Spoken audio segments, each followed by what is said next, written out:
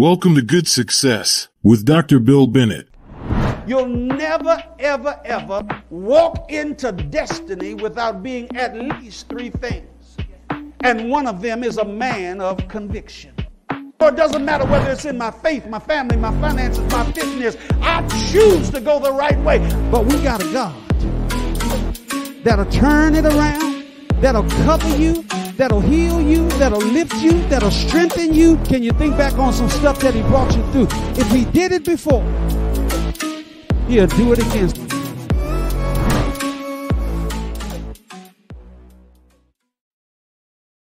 Let's pray. Eternal God, Lord, we just thank you.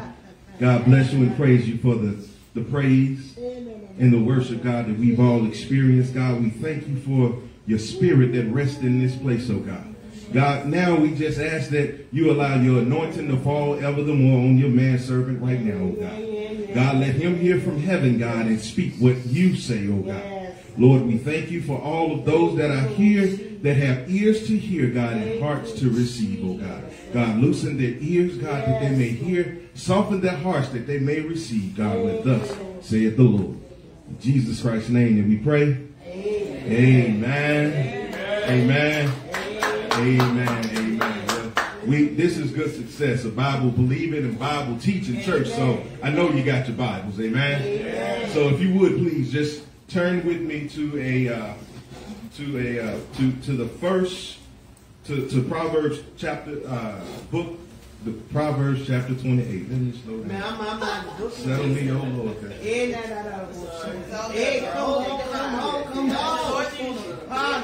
Proverbs 28 and 1.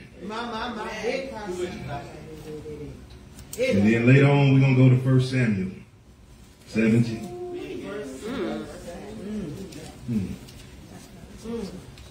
We learned about 3 cubs this morning. But this morning we're going to learn about a mighty lion.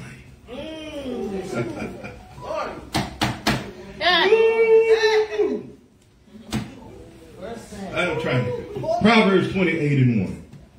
Amen. And it reads, the wicked flee when no one pursues, but the righteous are as bold as a lion. Now the Amplified, there's another translation that I like because it throws in just one more word that gives it just even the more power in that statement. It says, and this is the Amplified version, it says, the wicked flee when no man pursues them, but the uncompromisingly righteous. The uncompromisingly righteous, the one that does not make excuses, the one that does not just go along to get along, the one that does not say, okay, I'm a compromise today.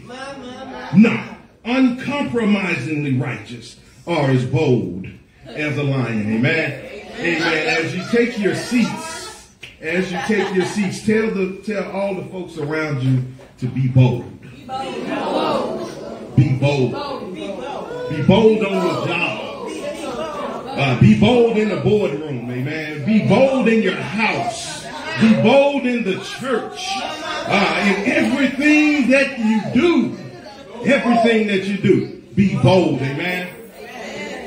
Now, when we think about something being bold, it carries the idea that something is bright or it stands out. Like an important idea when you're reading something that's emboldened on the paper or is highlighted, it stands out. The word bold also implies something or someone that has the ability to take risks. Amen. Amen. Your leaders are bold because they stand out front. They make the decisions and they're not worried about the opinions of other people because they are making the decisions. Amen. They're putting their lives on the line, possibly their reputations, their money, their funding, everything that they have. They're bold about it. They're not worried about what's going to happen. See, it implies that someone has the ability to take risks. It carries the notion of being confident and courageous, not concerned about the results. Amen. And if I were just to sum it all up, all of the characteristics of being bold, I would just say bold stands out. You see, bold has an attitude. It establishes a presence that's not diminished by the things around it. Amen. But on the contrary, boldness changes its environment. Amen. Amen. Y'all have seen people that walk in with just super loud colors on? No matter how bright the room is, when they walk in the room gets brighter. Why? Because of that super bright, super loud shirt that they got on. That boldness of that causes you to look at them. It draws in your attention. So when you're bold, trust and believe you're going to have eyes on you. Amen. Somebody going to be looking at you when you're bold, when you're proud, when you're standing out, when you're bold for Jesus. Amen. Amen. I can just imagine what people said about John the Baptist when he was out in the wilderness just yelling. I'm sure some folk thought he was crazy when he was just out there yelling about this man that ain't nobody ever seen, that he said was going to change the world. Amen. He was bold enough to declare that I ain't even worthy enough to carry his shoes. But he was coming. He was talking about the boldest one of them all. The one that stood before the Sadducees and the Pharisees and declared that he is the one. He is who he was. Amen. The one that was before was. Amen. Amen. You got to be bold to be a 12-year-old kid to stand in the middle of the synagogue and tell them, I am God. Amen. And proceed to teach the elders in their own church. That's boldness. You see, those that are bold, they embrace danger. That even though danger might be present, they don't care. Because they have a purpose. They're on assignment. There is something that they have to do. It's something that they have to get. I would have to consider that woman with an issue of blood mighty bold. Because what did she do? She fought her way through the crowd. Not to get face to face with Jesus, but just to touch the hem of his garment. She had to have a level set of boldness about her to fight through, to crawl, even though to get there. My man blind Bartimaeus, I consider him a bold character too, because what did he do? He sat by the wayside and yelled at Jesus. Even though everybody told him to shut up, man, be quiet, what did he do? He said out, Rabbi, Jesus, Son of Man, have mercy on me. See, if you're bold, you get heard. Colloquialism said the squeaky wheel gets the grease. The one that yells out, the one that hollers out, the one that's bold enough to go after God, that's the one that gets the healing. Amen. Amen. Amen. Because if Bartimaeus had followed what the crowd said and closed his mouth in the midst of his healing, he'd never be able to see. Amen. But he yelled out. He was bold enough to say, Jesus, Son of God. And Jesus answered him. He said, what can I do for you? What do you need? He was like, I would like to see. What are you crying out for? What is your boldness causing you to holler out for? But has your situation kept your mouth quiet? Have you sunken back into your situation where you're not quite as bold as you think you could be? Amen. You see, the bold, we have a purpose. I'm bold. Amen. So I say we. I'm sure all of you all have a level set of boldness. Amen. Amen. So I say we. We making this thing personal to us. Amen. We are bold and we are in it to win it. Amen.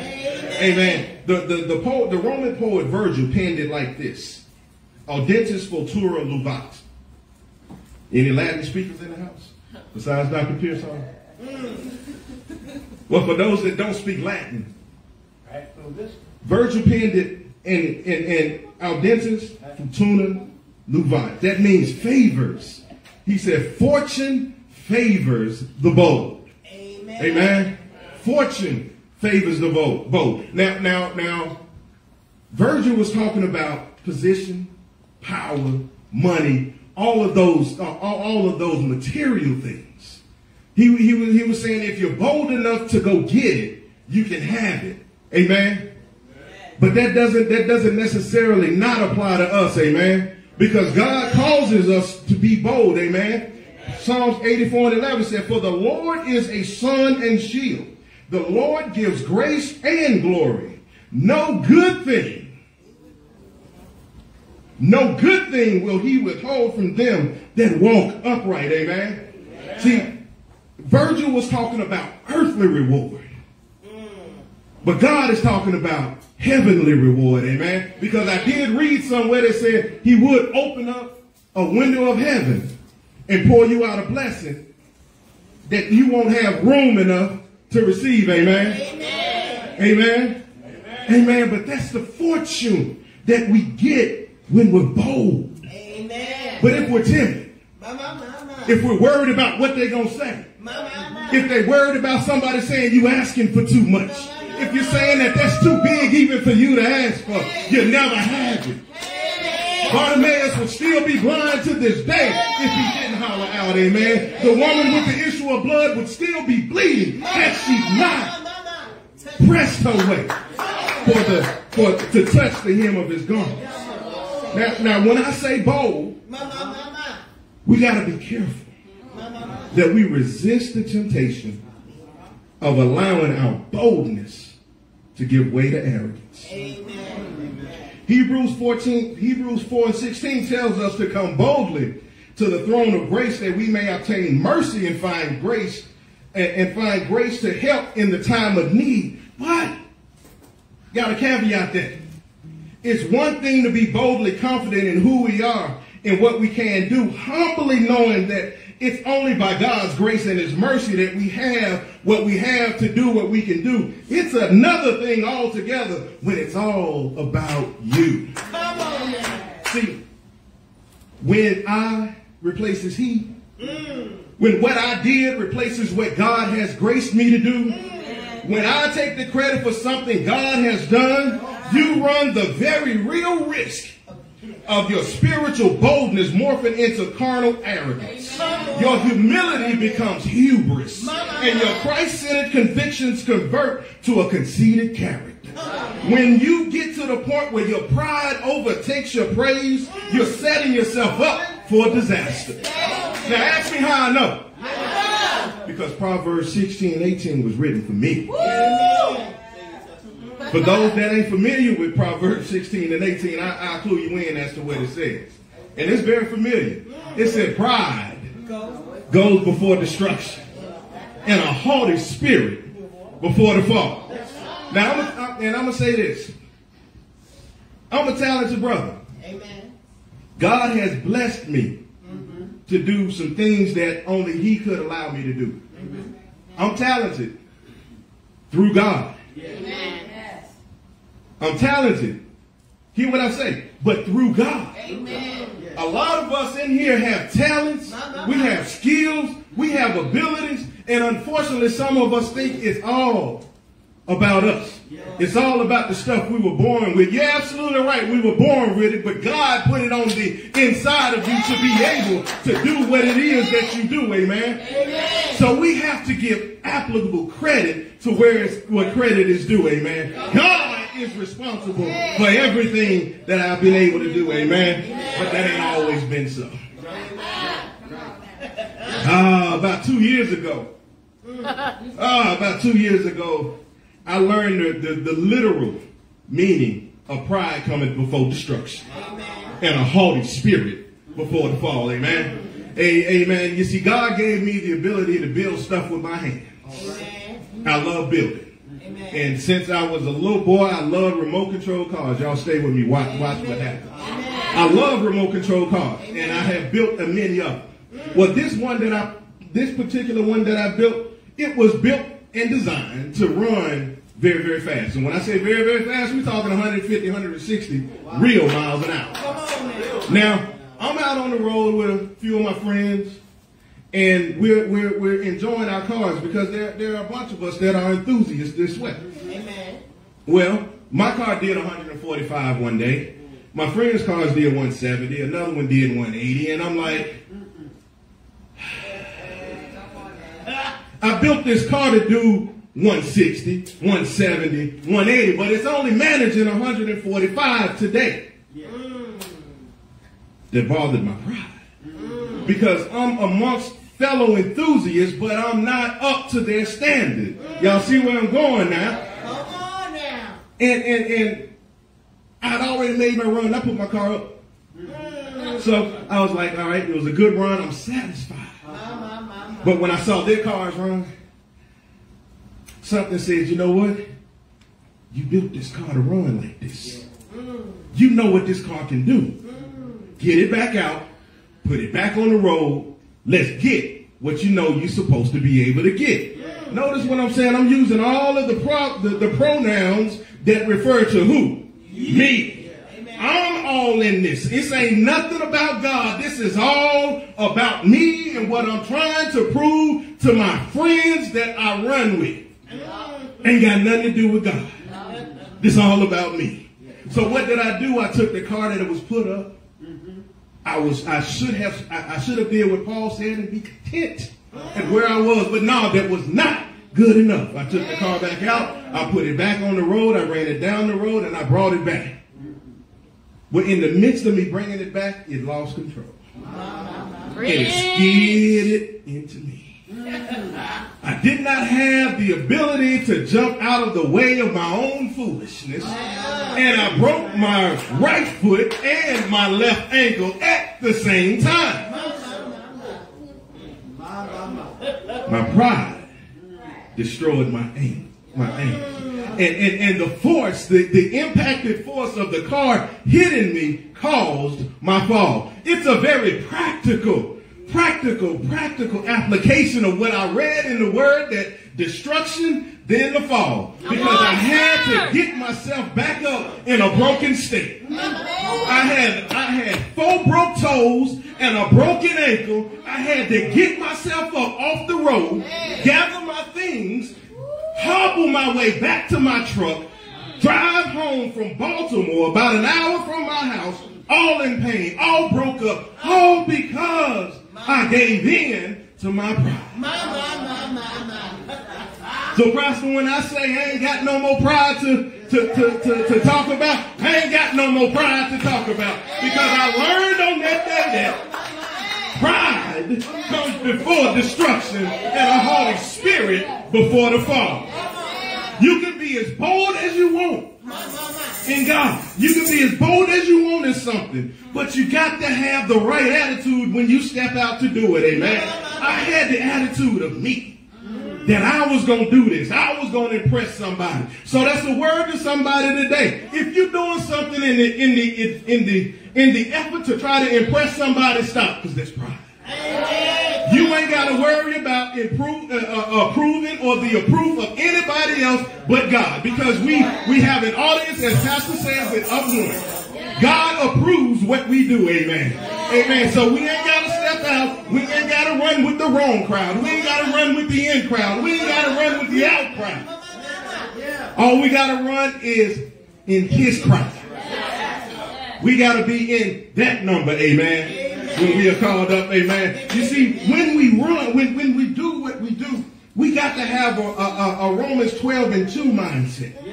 You see, if our thinking is off, if your motives are dirty, if all of your thought is about yourself, we're setting ourselves up for a destructive fall. See, so many young people, and old ones for that matter, are doing things in the wrong mindset. For too long, we have conformed to this world, and we don't know what God's will is for our lives. That's why Romans 12:2 admonishes us that we got to get our minds right. We have to renew our minds so that we know what God's perfect will is for our lives. Amen. And once we do that, we'll have to be bold enough to challenge others to do the same. Amen. We have to encourage our young folks. We have to challenge them to come to church. We have to remind them over and over and over and over again to pay their tithes and then to have a quiet time with the Lord. We have to encourage them to read the word and seek his answers for our problems. Amen. The world will give us a litany of ways and solutions to God's problems, but when it's a problem that only God can solve, the world, no matter what the world tells you to do, the problem will never get solved. Amen. Amen. Swag means saved with amazing grace. And because we're all saved, because we, again, I said we making it personal with all of us today, because we all are saved with amazing grace, we have to be bold enough to tell somebody else how to get swagged out. Amen. We got to go out and tell everybody else how to get swagged out. Amen. Amen. Amen. Amen. In the text of the morning, the 8th clause of Proverbs 28:1 says, "The wicked flee when there's no one pursuing." Amen. They're seemingly running from nothing. Amen. Well, why are they running if nothing is chasing them? That's a good question, and I'm glad you asked. Yeah. Sin makes cowards of us all. Amen. Sin makes cowards of us all. Amen. We turning around looking for something that ain't even there. Why? That might be your conscience telling you that you done did something wrong. Amen. When you worried about what somebody might think or somebody might say because of what you may have done or may have gone, that might be the sin in your life making you a little paranoid. Because if you're not careful, sin paralyzes and pauses what God has for you. Amen. Amen. It'll stop you from going where you need to go because it had already put in your mind that you're not worthy enough to go there anymore. Amen. Amen. See, folks are scared of failure while others are scared of their own success and what may come from it. Amen. Amen. You may not, some folk don't want to move because they're scared that they might be successful. Because with that success, it might come with a little more work. It might come with a little more responsibility. It might be just a little bit harder. But hard work ain't never killed nobody. Amen. But with hard work comes a bigger check. Yes. But with that check comes responsibility. Yes. So you can't allow the fear of that, and fear is sin. I want you to know that, because what is sin, just for all of them, it's anything that doesn't line up with the word of God. Amen. And I've never seen in the word of God where it says fear is a good thing. Amen. Amen. There's a good help. There's a healthy apprehension when going into a place that you ain't familiar with. But fear shouldn't stop you from going to a place that you don't know. Amen. Amen. We learn that way. Amen. But see, that was me. That was me. I used to be that guy. No, the term. Used to. I can smoke and grill. I can smoke and burn a kitchen. Amen. I am confident in that. I ain't never met a grill or a kitchen that I can't smoke or burn out. I can cook. Amen. In southern terms, I can burn. Amen. But when I first started out, I didn't have the confidence to think I could do, a 50-person party or a 100-person party or a 150-person party, because now I'm starting to worry about, well, what if they don't like the food, or what if my budget runs out and I run out of money, or this or that. See, the enemy, when God is starting to set you up for greatness, the enemy gonna always come in and start to undermine what God is doing in your life. You get a prosperous potential for a great job, but the enemy gonna come in and say, "You sure? That job got some mean qualifications. You sure you qualify for it?" Well, I've been told that sometimes you just gotta gotta go for it. And you gotta be in it to win it, amen. It doesn't matter what the qualifications on the paper say. God qualifies me for everything, amen. God qualifies me for everything. But see, I had all of this stuff running in my head, and I had to come to myself and say, you know what? That ain't boldness. Amen. That ain't boldness. So recognizing that, I had to remind myself in 2 Timothy 2, 1 and 7, it says, for God has not given us the spirit of fear, but of power and of love and a sound mind. I had to dip down to Romans 8 and 37 that reminds us that yet in all things we are more than conquerors through him who loved us. And then I had to go over to Philippians and visit 4 and 13 to be reminded that I can do all things through Christ who strengthens me. And then I had to be challenged and encouraged over in Joshua 1 and 9 where it tells me to be strong. Yes, and courageous. You see, and because of all of this, Romans 3 and 22 tells us that we are made right with God through our faith in Jesus. Is your faith in Jesus? Amen. Is your faith in Jesus? Amen. And because we're made right in him, whatever that thing is that you're trying to get done, encourage yourself. Tell yourself, declare it over your life, ain't no flea in me. And then the 2 or 3 people say it again, get it in your spirit, ain't no flea in me. Ain't no flea in me, amen. Ain't no flea. Ain't no flea in me.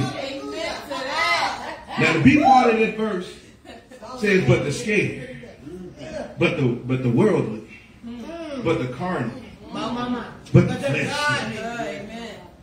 But that ain't what my Bible said. My Bible said, but the godly are as bold as a lion. Whatever difficulties the righteous meet in the way of their duty, they are not daunted. Amen. The godly are as bold as a lion. Now you see, there's something about a lion. It's known to be the king of all beasts. It's incredibly brave and knows no equal. On the plains of Africa, the harshest environments, the lion roams free. When you think of a lion, you think of a majestic beast that radiates strength and power.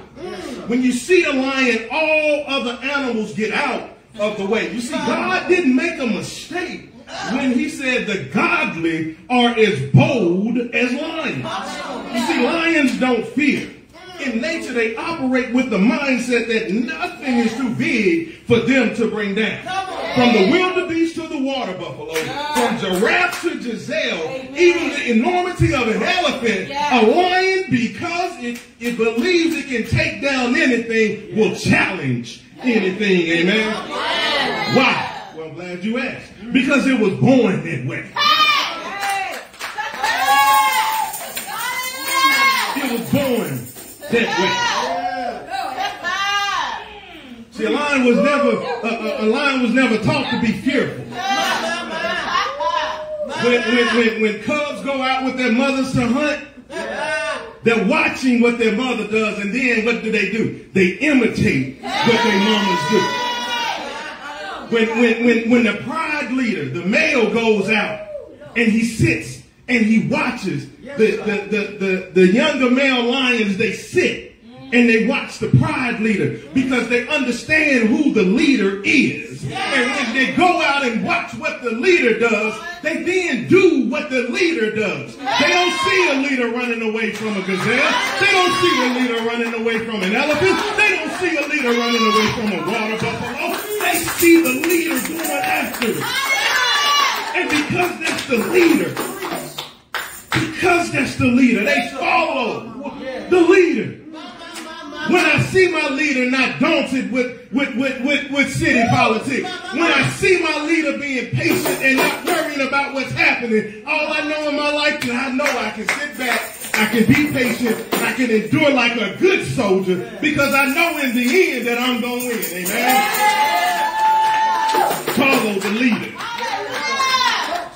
Because it's in my DNA. Do you know you're a lion? Do you know you're a lion?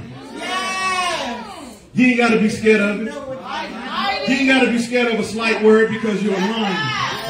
You ain't got to be scared of a bad doctor's report because you're a lion. You ain't got to be scared of a pink slip because you're a lion. You ain't got to be worried about bills that got to be paid because you're a lion.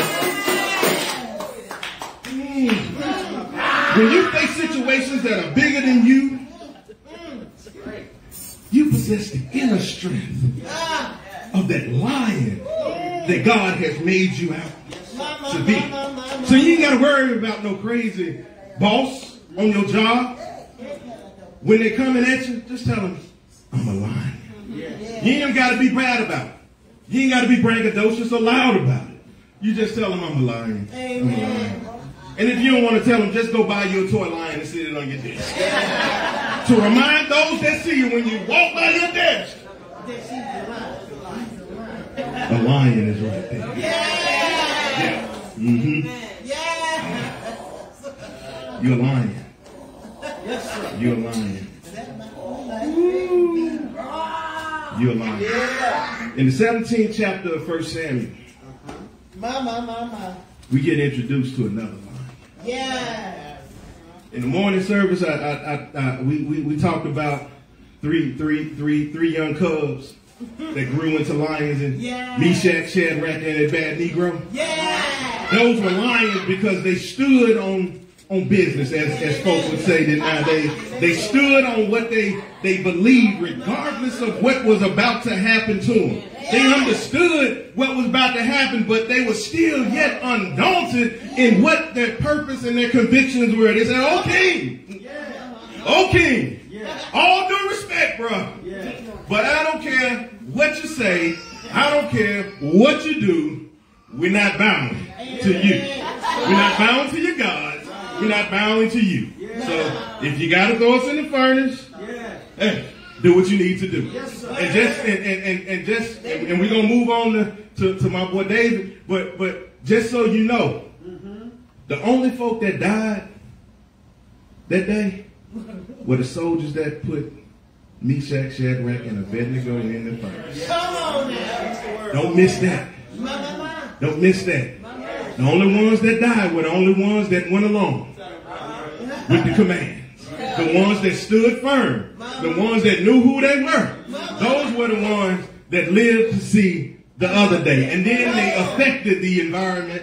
Not just the environment, but the nation in which they inhabited. Amen. Amen and amen. But in chapter 17 of 1 Samuel, we see godly boldness on display. I get excited when I talk about David in this here, because David was a young man that knew no fear. You know why he knew no fear? Because he knew who he was. And how did he know who he was? Because he had receipts on what God did and what God can do. Amen. Amen. Too many of us get discouraged and get despondent because we forget our receipt book. Amen. We forget what God has done. I can pull up receipt after receipt after receipt to show the greatness of my God. Amen. I told the morning crowd I got kicked out of college in 1993. I graduated from college in 2001. Amen. They kicked me out of the United States Air Force Academy, but in 2016, I retired from the Air Force. Amen. So there is no good thing that God will withhold from you if you walk upright. He lets you know that He's going to work everything together for good if you just do what you're supposed to do. Amen. He worked it all together good. But David, this young boy, Jesse's youngest boy, the one that was looked over for king. He was the discarded of them all. He was the overlooked. How many of y'all been overlooked? How many of y'all seemingly discarded by people of power? David.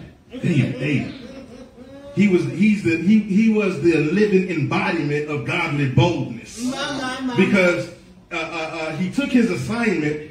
His assignment was to go. His dad sent him to check on his older brothers. His older brothers were sent off to war. They were on the front line in this great Israelite Philistine battle.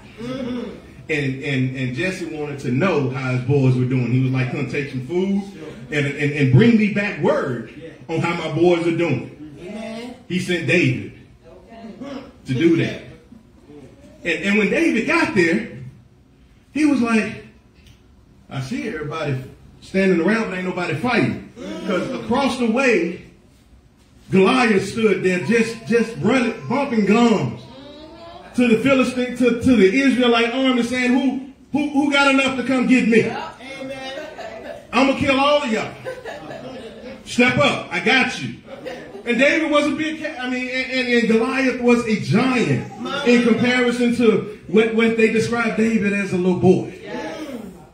And David went up to Saul and was like, hey, what's really going on? We surrounded by a host of soldiers, but yet you letting this one cat desecrate our God, desecrate the name of our God in your army. Man, what are you? What are you doing? Wow. We can't get down on David. We can't get down on Saul though, because you letting a little setback stop you from going forward.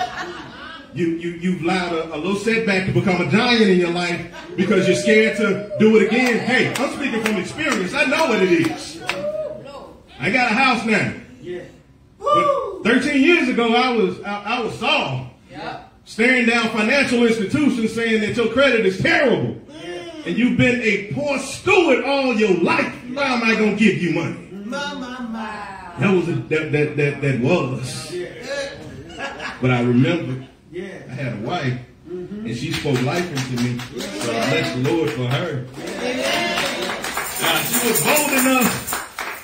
She was bold enough to speak to her husband and speak and get me out of the cowardice that I was in. Because I was afraid to face what I was in my past. That's a word for somebody. Face your past. Get over it. Do as my boy Eminem would say, make your past ghost exercise.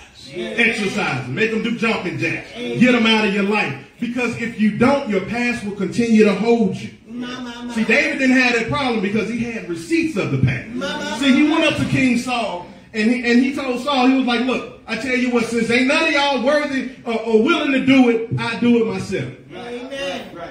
And Saul was like, no, you just a boy. You just a woman. You too old.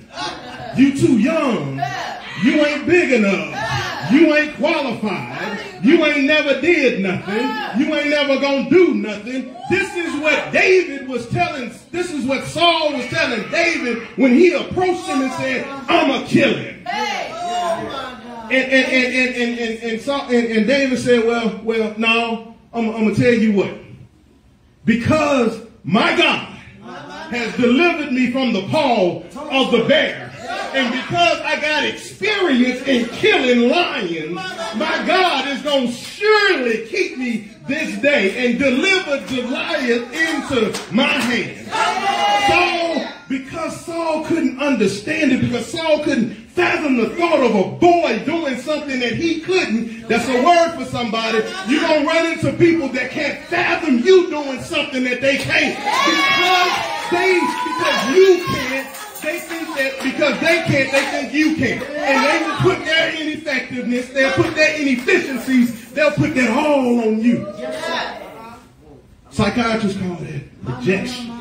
They'll project who they are on you. But there wasn't David in this case. Because David was a lion. It was appropriate that he was in the tribe of Judah. The lion of Judah. Amen. Of the lion of the tribe of Judah. See, they were like, okay. So now that Saul was like, all right, you real serious about this thing. Well, take this, and take this. David said, I don't need that. I don't need all of that. See, again, somebody gonna try to give you what they had to make it work for them. And you gotta tell them, that don't work for me. I know who my God is, and I am persuaded that he can get me through this. So what did David do? David used what God provided, the thing that he was apt to use. See, in life, you got to use those things that you're familiar with. Amen. Amen. In the military, you don't shoot another person's weapon. You don't allow somebody else to give you their weapon. Why? Because you're not familiar with it. You haven't been tried with it. David was good with a slingshot. He was tried with the weapon of his warfare. Amen. What's your weapon of warfare? I'm familiar with it. Are you? The Bible is my weapon of warfare. I'm familiar with it because it can solve me through battles. The world will give you this, that, and the third. The world will say, use Prozac. The world will say, go get therapy. The world will say, take this or that drug. I prescribe the Bible. It'll get me through anything and everything that I need. So David steps up. David steps up with the boldness that God gave him, that God put on the inside of him, and said, man, I'm going to kill you and I'm going to cut your head off too. And he said that in front of everybody. Now it's important that you say that in front of everybody. It's important that people see God's boldness in you, not your boldness in you, because now you have the ability to encourage, to influence, and then to show what God can do. Glory to God. So we know the end of the thing. David stepped up. He picked up 5 smooth stones. I'm sure as an average slingshotist, he looked at the stones. He was like, yep, that is of the right aerodynamic profile. He looked over at Goliath. He said, yeah, I got a big. Notice that Goliath was huge. He was like, yeah, I got a big target this time. He was like, sometimes I got to throw these things at wolves and they're small. But that Goliath is easy to hit. God has made him easy to hit. And with one good swipe, down goes Goliath. But he was bold enough to step up to the fight. He was bold enough not to quake in the moment. In the moment. In the moment of battle, you got to be bold. In the moment of battle, you have to be decisive. In the moment of battle, you got to know who's fighting with you. I bid you good morning, good success as I take my seat. Despite what may befall you, when you take a bold stand for Jesus, the arrows gonna fly. The fires are going to burn. The breakers are going to crash. The storm is going to come. You will be lied on. You're going to be schemed against. But because of our boldness, though we are hard pressed on every side, we are not crushed. Perplexed, but we are not in despair. Persecuted, but we are not abandoned. Struck down, but we are not destroyed. Because our boldness is in Jesus Christ. Our delight is in the Lord, and we will be like that tree planted by the rivers of water that brings forth fruit in season, whose leaf shall not wither, and whatever it does shall prosper. I leave you with this. Your boldness will make you steadfast, unmovable, always abounding in the works of the Lord. Good success. Look at your neighbor to your left and to your right and tell them to be bold. Look at your other neighbor and tell them to be bold. Amen. Amen. Amen. Amen.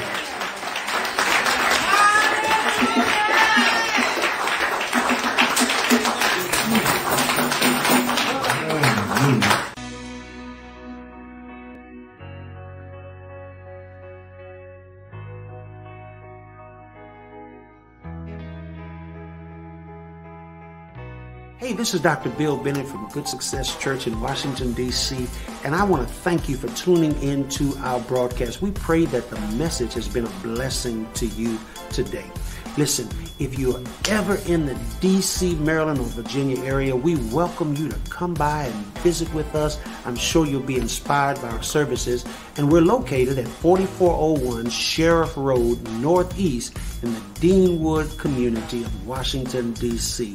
Listen, if you'd like more information about the church and all of the various things that we're doing, we'd love for you to give us a call at 202-398-3000, or you can certainly tune into our website at goodsuccesschurch.org, goodsuccesschurch.org, or you can certainly connect with us on all the social media platforms, Good Success Church DC, and we'd love to connect with you.